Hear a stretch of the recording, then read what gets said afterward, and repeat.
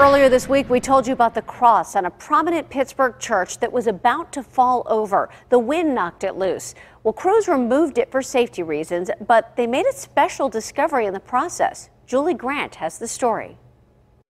This time-lapse video shows what occurred over about an hour and a half as the 10-foot cross is being removed from the top of St. Mary of the Mount Church. With a church that's 125 years old, 120 years old at this point in time, I think probably there's just wear and tear. I think we're going to have to do some repairs of brickwork.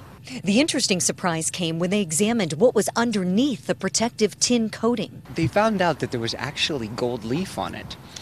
It was painted, but it was painted over the gold leaf, which was fascinating. Church pastor Father Michael Stumpf keeps a good sense of humor and a positive attitude throughout the whole ordeal. Which makes you wonder, at what point in time in the history of the church did they say, let's paint over that gold? The powerful winds during Thursday's storm are what knocked the cross loose in the first place. We all have to deal with what comes to us in our lives and do it in the best way we can, support and love of others, and trust in God.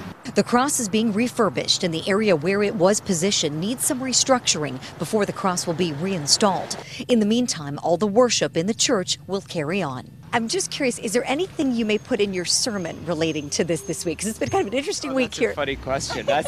I don't know, but now that you ask me, it could possibly make it in there. Now, a temporary covering is on the spot where the cross stood. There's no timetable for the refurbishment and the reinstallation.